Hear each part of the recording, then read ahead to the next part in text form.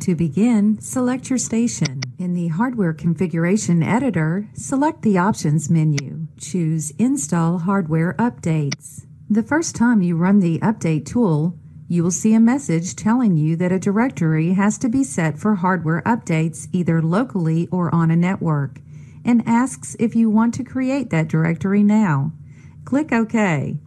You will need an internet connection to download the updates. The default settings are to show the updates, ask for confirmation before installing, and use a browser. Click OK. Click Yes to the Create Folder message.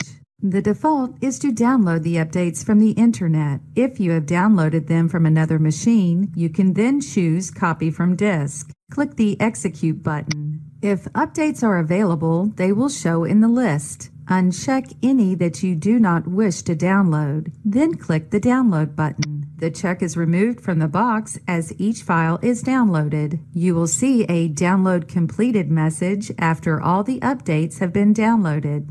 Click OK. Then click the Close button. Updates that are not installed will have a check in the box and a No under the Installed column. Any updates that are incompatible will not be checked for installation. Remove the check marks if there are any updates that you do not want to install. Then click the Install button. You will see a message telling you the installation cannot be undone. Click Yes if you want to continue.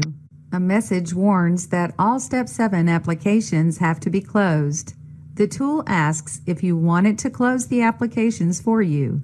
Click Yes. The updates get installed into the Hardware Configuration Catalog. After the installation, you should see a success message. Click OK. Your Hardware Configuration Catalog is now up to date and ready to use. And that concludes this video.